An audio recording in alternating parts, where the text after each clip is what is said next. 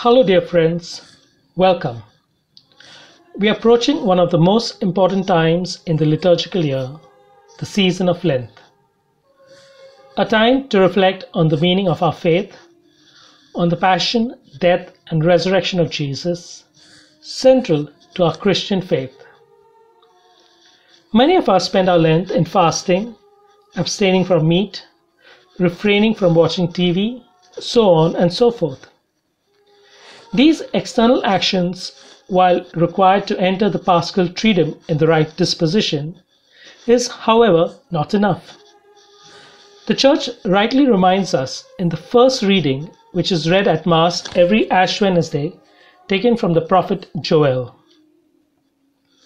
Now, it is the Lord who speaks.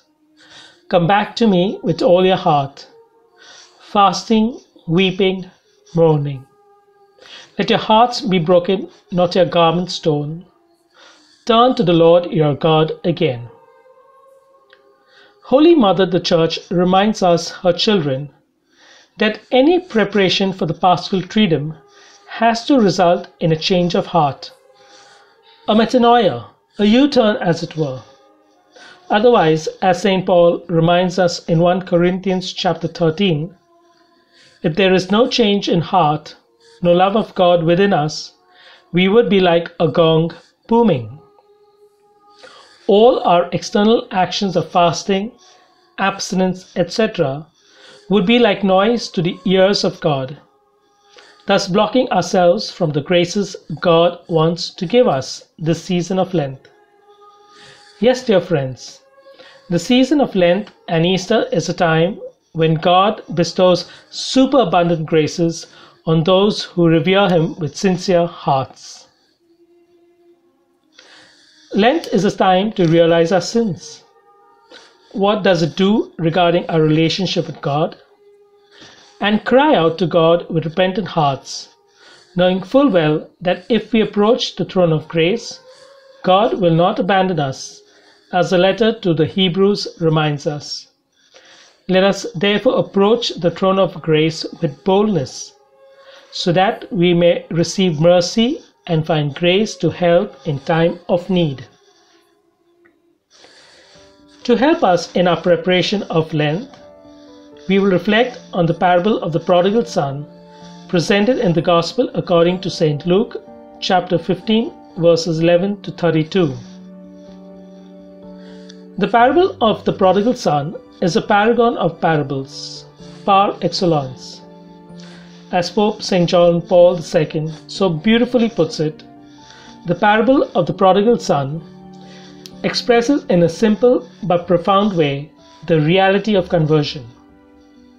And conversion, my dear friends, is at the heart of Lent. Lent is meant to transform us, renew us, thereby enabling us to be open to the new life that Jesus offers us through the Easter season. Through our reflection on this parable, we shall see the following. What is sin all about? The work of grace, the true nature of God. Our reflection will culminate in what our response ought to be to the overtures God makes towards us sinful creatures. So come, let's immerse ourselves in this parable. Luke devotes an entire chapter to counter the complaint of the scribes and Pharisees that Jesus ate and drank with tax collectors and sinners. He uses the imagery of the lost sheep, the lost coin, and the lost son to drive home the message that Jesus has come to seek the lost and save those consigned to live in darkness. This entire chapter is a wonderful reflection on the mercy and love of God. A love which to us humans seems totally irrational, illogical, against our way of living. We now begin our journey through the parable of the prodigal son. Jesus said, "A man had 2 sons." At the very outset itself, Jesus wishes to remind his hearers, and us as well, that human life is all about relationships. We are not to live individualistic lives, which is sadly the norm of today's world. Our lives are to be communitarian, where all of us, irrespective of our beliefs, are brothers and sisters with God as our Father. Recall the first creation story in the book of Genesis. After God finished creating the world, which was inclusive of our first parents, our first family, God saw all that He had made, and indeed it was very good. Humanity was to be the crown of God's creation. But then sin entered and ruined this wonderful relationship between God and us. And what did sin do, and continues to do even today? Let us see. Jesus then proceeds to describe what has happened to this family, originally destined to live together. By stating that he wishes to have his share of the estate, the younger son is in fact telling his father, "Father, I wish you were dead." He is claiming his right to the father's inheritance in advance. This is the first effect of sin. Sin divides us from God. That is, sin breaks our relationship with God our Father. Jesus then goes on to describe the life of this young boy. It is a life of sin. The young boy goes to a distant country. Note the word distant. This is the second effect of sin. Sin takes us very, very far away from God. Now, not only did sin take the young boy away from his father, it caused him to squander his money on a life of debauchery. Jesus uses the word money as a symbol of the gifts God gives us. In other words, the Father has given us numerous gifts, but sin causes us to abuse those very God-given gifts, to squander them, just waste away them as it were. And what do we waste our gifts on? On a life of drunkenness and loose living. Mind you, loose living is not only to do with adulterous living, but is much more. Our gifts are used loosely when we are in sin. Thus, our tongue will gossip about the next door neighbor. We use our minds deviously to bring down the fall of our fellow brother or sister, who we may dislike for whatever reason. The list can just go on. I invite you, dear friends, to see ourselves in this unfortunate young boy. He was called to live in the Father's house, but chose to live out in a world that only destroyed him. Sin destroys us. It destroys our self-worth, our gifts, our talents, indeed our very being. To sum it up, sin kills our soul. In other words, sin kills that part of us that is in connect with the living God and drags us down into the mire of filth and stench. To give a comparison for those of us living in the urban village, the young boy chose to come out of his plush 7-room state-of-the-art apartment, and he chose to live in the gutters of the most dirtiest of all neighborhoods. At this point, let us ponder on the purpose of our creation and the state of our present existence. On this mountain, Yahweh Sabaoth will prepare for all peoples a banquet of rich food, a banquet of fine wines, of food rich and juicy, of fine strained wines. Dear friends, we were truly created for exquisite things, as the prophet Isaiah states. Yahweh has prepared for us a banquet of rich food, a banquet of fine wines, of food rich and juicy, of fine strained wines. However, as St. John of the Cross sharply points out, O my soul, created to enjoy such exquisite gifts, what are you doing? Where is your life going? How wretched is the blindness of Adam's children, if indeed we are blind to so bright a light and deaf to so insistent a voice. We are being created to enjoy such exquisite gifts, dear friends, but what are we doing about our lives, about the gifts God gives us? Our wretchedness is attributed to us being blind to that brilliant light and the insistent voice of so loving a Father. God is constantly talking to us, revealing Himself to us, be it in our daily experiences, in those around us, in His Word, that is the Bible, at Mass, etc. The question is, do we respond positively towards Him? Or do we continue to live out our lives away from the Father who is all love? The younger boy was called to live in the Father's house, but yet chose to go away. We too could be doing the same thing. Are our eyes and ears open to what God has to offer? Or are we caught up in the cares and riches of the world, which only takes us away from the Father? When he had spent it all, that country experienced a severe famine, and now he began to feel the pinch. Jesus then goes on to describe further consequences of sin. The country experienced a severe famine, but unfortunately for this young man, all that the Father had given him was over. He was reduced to extreme poverty. Sin, while on the outside looks very flashy and glamorous, inwardly not only destroys the soul but reduces its victim to abject poverty. That is, sin reduces us to a life of loneliness and pain. In our efforts to counter this loneliness and pain, we may turn to alcohol, drugs, sex, gossip mongering, or any other vice just to satisfy our temporal state of being.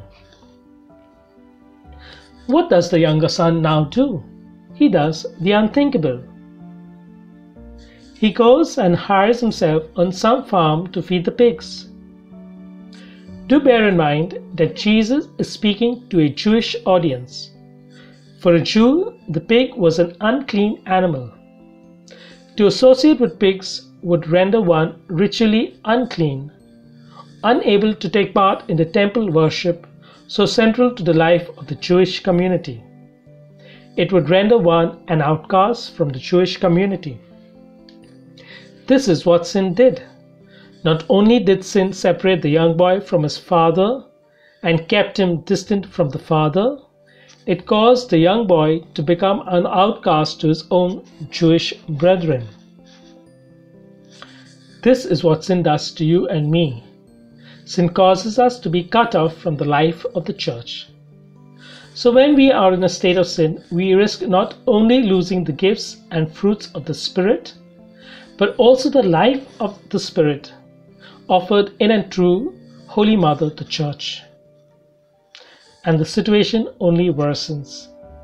For Jesus tells us that the younger son not only got himself to work on the farm to feed the pigs, but even worse, the hunger this young boy faced was so intense, he was willing to eat the husks the pigs were eating, but no one offered him anything. The younger son now truly reached the nadir of his life. He totally hit rock bottom. He reached the end of the pit. The only option left was to bury himself in the ground. But God has a strange ways of bringing even the most hardened of sinners back to Him.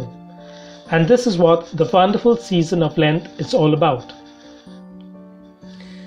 Then he came to his senses and said, "How many of my father's paid servants have more food than they want, and here am I dying of hunger?" The parable takes a surprising turn. The younger son miraculously starts to ponder on his current situation and decides that the best way out is to go back to his father as a paid servant. The son now realizes that even the paid servants are better off in the Father's house than he is here. To what could we owe this sudden change of events? In describing the journey of the soul to God, St. John of the Cross states that the movement of the soul towards God is sheer grace.